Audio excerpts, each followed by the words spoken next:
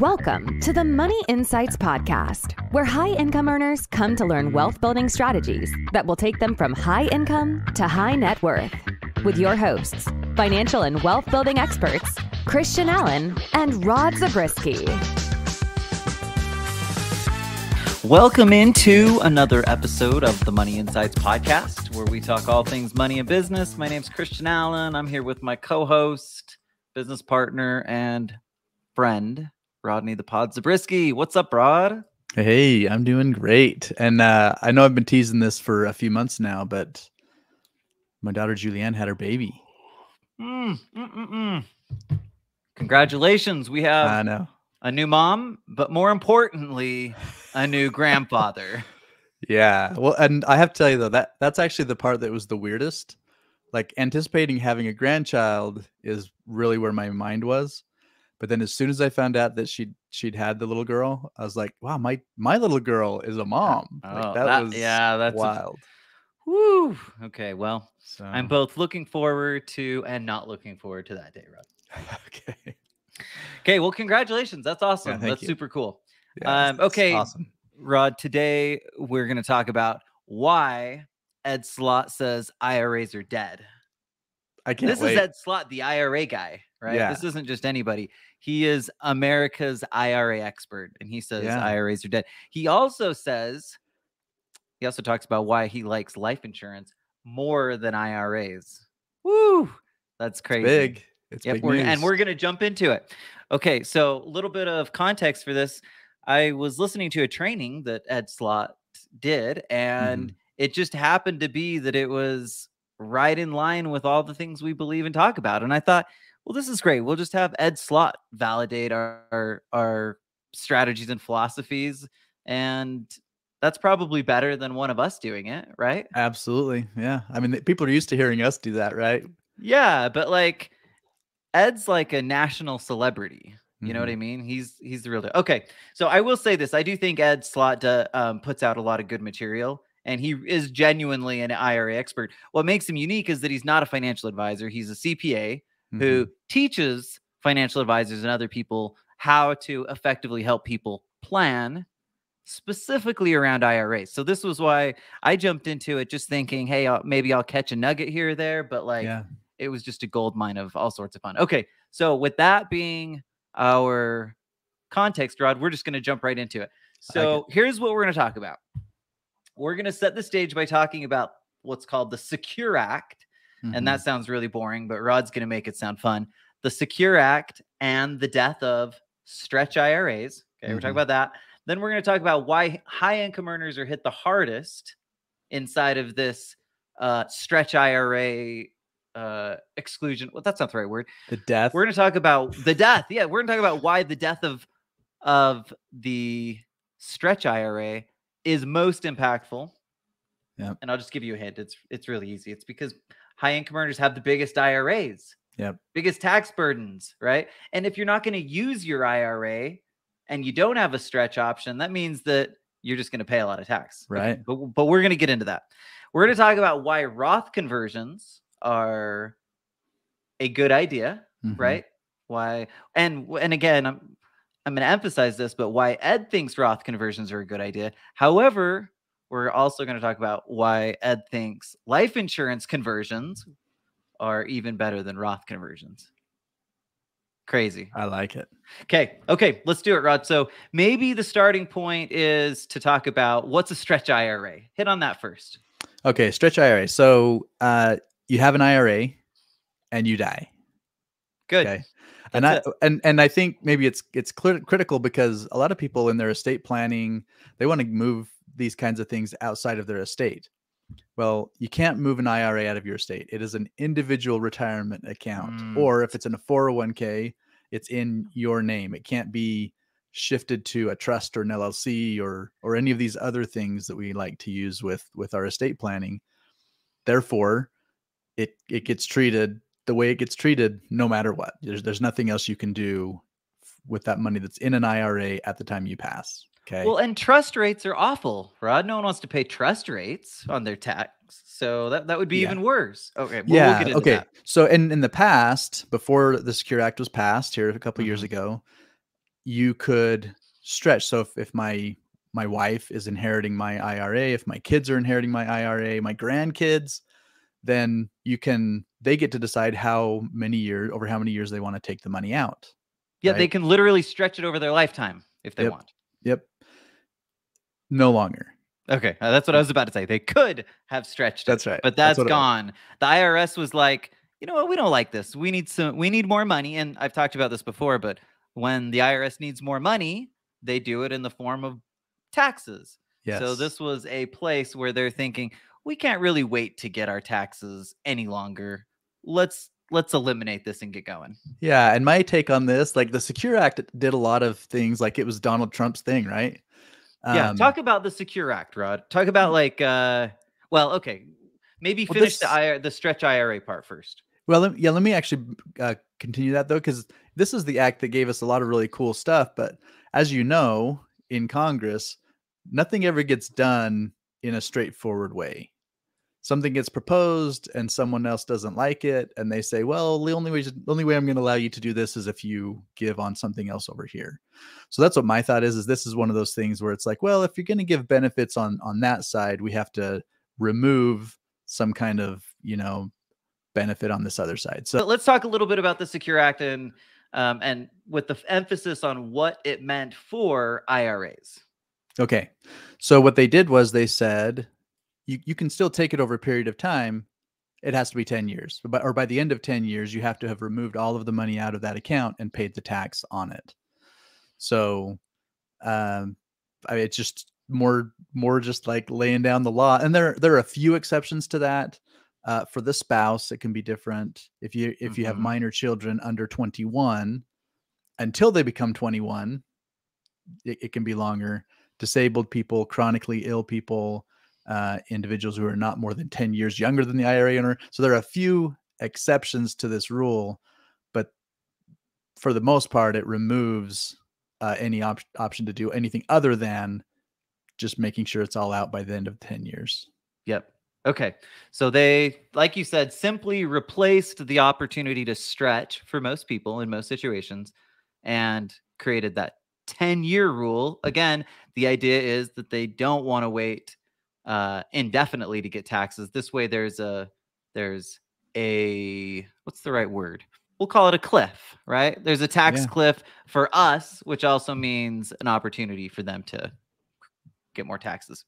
Okay, Rod. So on the Secure Act, we talked about it killing stretch IRA. We talked about the 10-year payout. We've talked about exceptions for it. Mm-hmm. Are there any other points as it relates to the Secure Act that we need to hit on before we get into the more interesting stuff? Maybe a couple of details. So if it has to be removed by the end of 10 years, you could wait till year 10. I think most people would probably spread it out because they don't want to have, again, let's say it's $1 million or $2 million passed to your, 2 kids or whatever. All of a sudden they each have $1 million in this IRA account they just inherited, and they'll probably spread it out $100,000 a year for 10 years or whatever. Right. But if they didn't, if they were like, well, I'd rather just, push this out as far as I can. If the person whose IRA originally was 72 years or older, as people may know, that is a critical age as it relates to IRAs, because you have to start taking some money out of it. They call it required minimum distributions. So if the deceased was 72 or older at the time they passed, then they, at the very minimum, the people who inherited it have to take the equivalent RMDs. Okay, you're just saying they have to stick with the RMDs that were already intact. Yep. Even if they're delaying taking the majority of it. Okay. So I think the thing for the listeners to be thinking about is, one, do I have an IRA, obviously, or qualified money, not just an IRA, right? Like IRAs become IRAs oftentimes because they're moved from a 401k or defined benefit plan or something else, right? So I think the question to be asking yourself is, do I have qualified money? What's my plan with it? Where is it? When do I believe that I'm likely to use it all or not? And then how do I feel about the taxation? Because again, the idea is it's deferral. A deferral, we've talked about tax deferrals in a recent episode. You still have to pay the tax there. It can be an advantage, right? Because I have more money that can build. The question is it going to be an advantage from a tax standpoint? And obviously we don't know the answer to that with it's not definitive.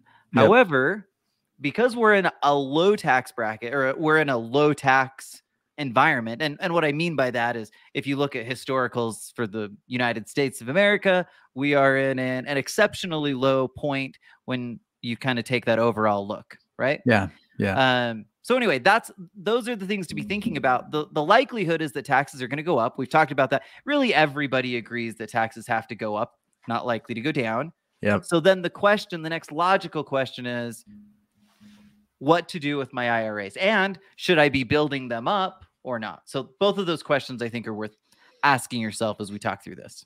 Absolutely. Okay, Rod. So we're going to talk about we need to talk about a Roth conversion first, right? Okay. So Roth conversions are pretty popular, fairly well known. If you're into the money space at all, you know what a Roth conversion is. Basically, it's taking a traditional IRA, converting it to a Roth, and the IRS gives us the ability to do that. We have to pay the tax, but when we pay the tax, we then have changed our tax situation to where we no longer will have to pay the tax in the future. So if you believe that the taxes are lower today than they will be in the future, and especially if you're in an equal to or lower tax bracket than you expect to be in the future, then doing Roth conversions is a really smart way to future plan for your taxes. Absolutely. Okay, and obviously it's a lot better than leaving it in traditional IRAs. So, Rod, I think that what we should do next is talk. We should hear what Ed Slott has to say about Roth IRA conversions as a better alternative than leaving them in traditional IRAs. Perfect. Okay, let's hear what he has to say here. Roth conversions, tax insurance, because you never have to worry about the uncertainty of what future tax rates might be. You pay taxes once and never again. Oh, I love his voice. I was just kind of wanting to keep going and listening to it. Ed Slott's great. Okay, so tax insurance. I love that idea. I hadn't thought of it in those terms. Yeah. But basically, you're moving from a situation where you don't know what the tax treatment is likely to be or going to be, to a situation where you just know there's no more tax ever. It doesn't matter what the future holds. And so from that standpoint, it's really powerful, and it definitively is tax insurance. I know exactly what's happening after that. Yeah. And he also talked about the idea that it's tax risk diversification, right? In other words, you don't have to move all of it over. If you wanted to say, well, we'll move part of it over and leave some of it in the IRA, you know, let's plan on Social Security, right? Or speak of it as if it's really going to be there. Social Security will be partially taxable, right? Especially for high income earners. And so anyway, it just creates this, again, he called it tax risk diversification by putting a chunk, and for a lot of people, potentially a large chunk, over into this Roth conversion, take advantage of that tax insurance. You make a really good point though, Rod. You don't want to do it all at the same time, right? So if I have $1 million, let's just go back with your example. I've got he calls them an XXL IRA. That's like over $1 million or something like that is the XXL. But let's just go with your example. We have a $2 million IRA. Well, especially if I'm a high income earner already, I probably don't want to take an additional $2 million of tax in the singular year, right? So what's the way to do it? Well, here's what I would do. Now, if you're already in the top tax bracket and there's no changing that, then this probably doesn't matter as much. But strategically, assuming you're doing other things to reduce taxation, the way to handle this, or usually the advice we would give, is to take small amounts that go up to the next. So basically, you're going to push up against the next tax bracket without going over it.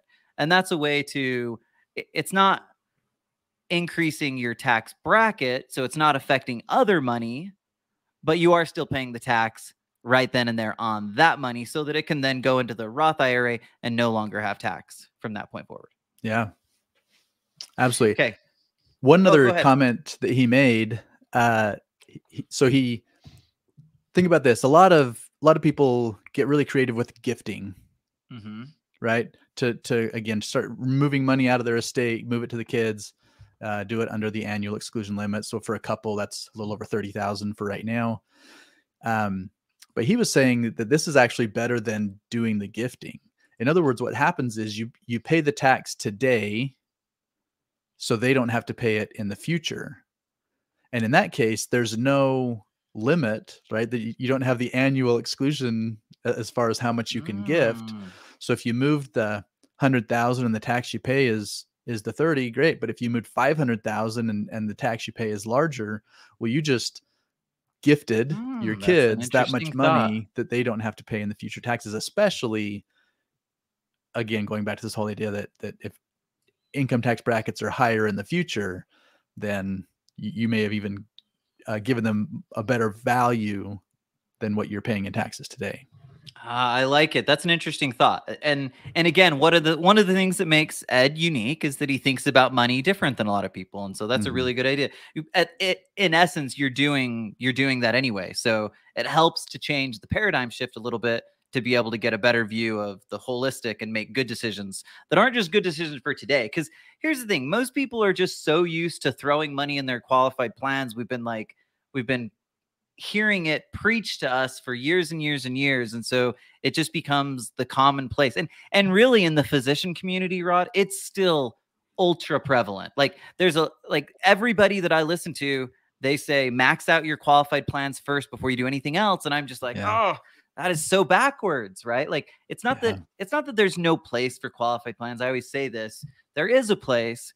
But as your like primary tool, eventually that's going to come back to bite you, and you're going to look at that and regret the decision to put everything in IRAs. So going back to your point, Rod, it is really important to diversify. So if you're already overly invested in the qualified world in IRAs, then this conversation hopefully is a catalyst to make some moves and start thinking about how to slowly transition at least a portion of that money so that you're not in a tax trap come quote unquote retirement age. Yeah. Okay, Rod. So next thing, this is gonna be fun. I'm excited about this because we're obviously fans of life insurance, and we are fans of Roth conversions. In fact, when I was like 8 years old, and I don't know exactly what year the whole Roths came in. My dad was a CPA though, and we didn't talk a ton about like my parents' personal financial situation. However, one of the things he told me was invest in Roth or use a Roth IRA. I didn't really know much about what that was at the time. I was probably like 10 or something, right? Okay. But it was like, maybe I was 12. I can't remember. But he emphasized doing this. Well, my dad, the CPA, even at that point, realized that paying the tax today and never paying it again is far more advantageous than having to be riddled with potential tax concerns and all sorts of rules and regulations and all. Basically, in the qualified world with IRAs, you're in business with the IRS for as long as that IRA is in existence. So the question you have to ask yourself is, do you want to be? Okay, good news. A Roth conversion helps tremendously. We're going to talk a little bit about how Ed thinks life insurance is actually even better than doing a Roth conversion. So, Rod, why don't we get Ed's unbiased opinion to kick things off? One, because it brings in tax-free planning. But probably the single best solution is life insurance planning. And again, if you don't know me, I'm a CPA, a tax advisor. I do not sell life insurance or annuities. I'm a tax advisor. I don't sell stocks, bonds, funds, insurance, annuities, none of that. But I have to tell you, and I should be preaching to the choir here, the tax exemption for life insurance is the single biggest benefit in the tax code and not used nearly enough. You have these great tools to use, and I put annuities in there as well for guaranteed income.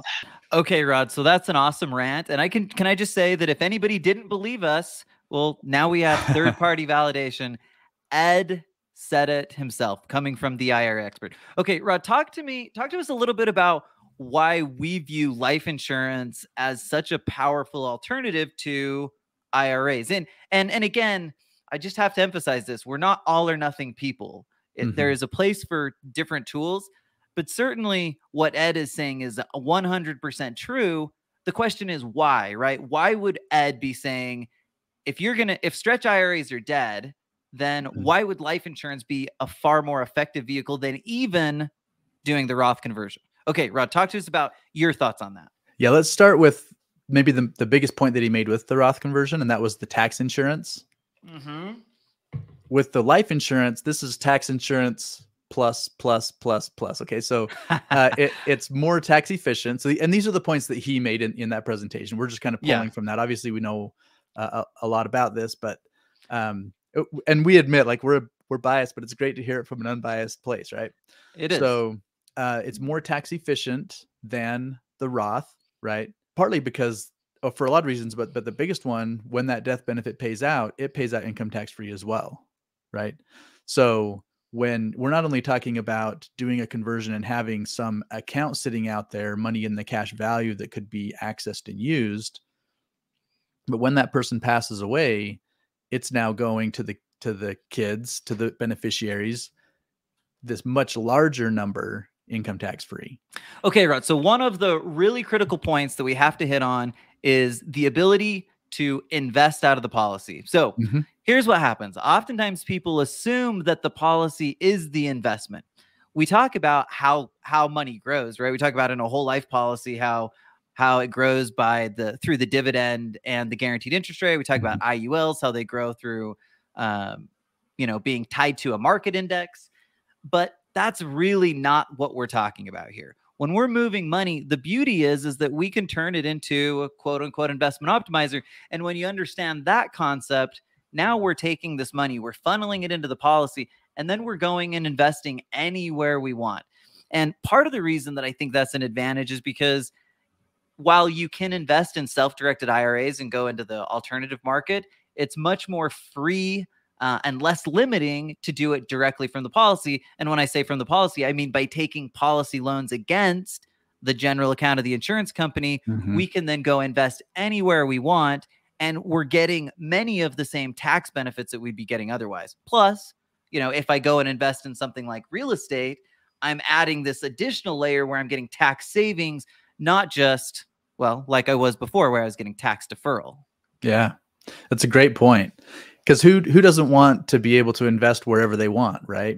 But the IRAs, unless you go self-direct, there are ways to get into real estate and keep it inside of the IRA. But for a lot of people, it gets messy because you have to get other people involved. Whereas in this case, our clients who are using Investment Optimizer, it's just their money. They just grab it, they use it, they just invest in wherever they want with those dollars. Well, and I made this point before, but you're still in bed with the IRS, so to speak, right? Like that's still the challenge. So and anyway, the advantages just become larger and larger. Rod, talk a little bit about, gosh, you have A through K. So talk a little bit about, at least touch on some of the benefits that using life or some of the advantages of life insurance that Ed mentioned. Yeah. Okay. So we focused a lot on the income tax benefits with it. Yep. Well, then he went in and talked about the estate tax benefits that can come with life insurance that you can't get with either a traditional IRA or a Roth IRA. Because remember we talked earlier how that account is in your name. You can't move it into a trust, right?